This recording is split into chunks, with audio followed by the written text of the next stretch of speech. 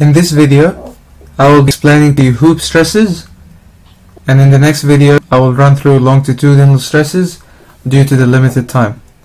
So, initially, we have this pipe here with a thickness C and the radius R.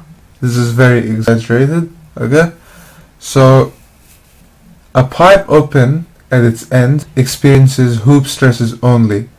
Okay, so this pipe, we should know that this section here and that section there are hollow. So the only thing that it experiences are hoop stresses. Okay, so before we analyze hoop stresses, we need to make a few assumptions. We need to have a thin pipe to make sure that the hoop stresses act.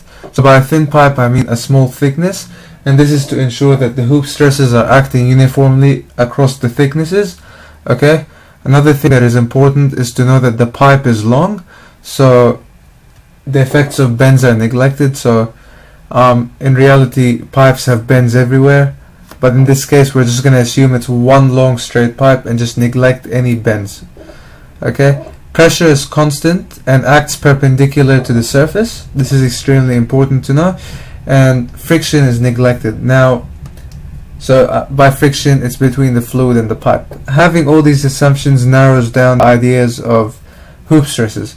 So if we look at the cross section, okay, we can see that the pressure is uniform and it's acting perpendicular to the surface.